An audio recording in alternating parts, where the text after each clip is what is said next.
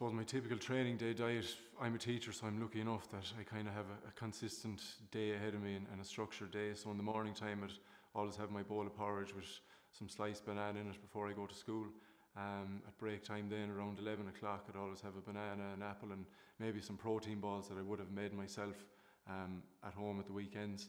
After school then is when I'd have my pre-match meal, we'll say, at 4 o'clock, because training is usually scheduled for 7, 7:15, and that's when I'd have my high carb diet.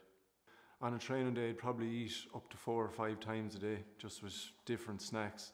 I suppose I'd always have cashew nuts, Brazil nuts kind of on the go when you are commuting in the car, because it's important to have snacks with you. What I eat on the day of a match, it doesn't differ too much from what I'd eat on the day of training. Probably the biggest difference is a match, if it's on a Sunday, it's usually at 2 o'clock, and it's a little bit hard maybe to get your meals in.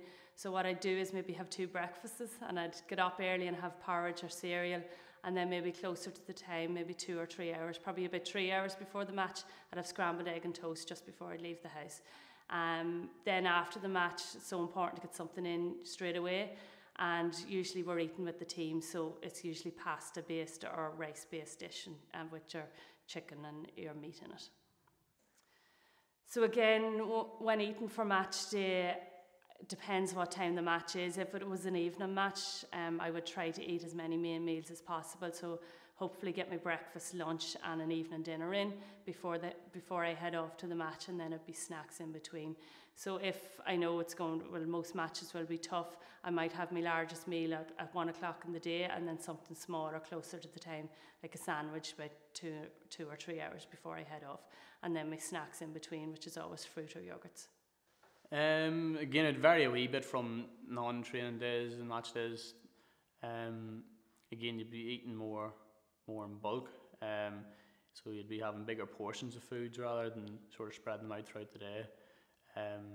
Again, there's no real time limit as to when you can eat your foods when you have no training or whatever, so whenever it suits you, I suppose you can eat it. That's a big advantage, whereas when you're playing football or whatever, you have to eat maybe 2 or 3 hours before a match or whatever, but you're just eating sort of larger quantities of food when you have no training, and just stocking up on all the sources and the carbs and stuff like that. Probably typical training day, you'd probably get breakfast in the morning at maybe 7, half 7, and usually be porridge and with some mixed nuts, a bit of fruit as well, some grapes, blueberries, raspberries, and maybe a banana as well.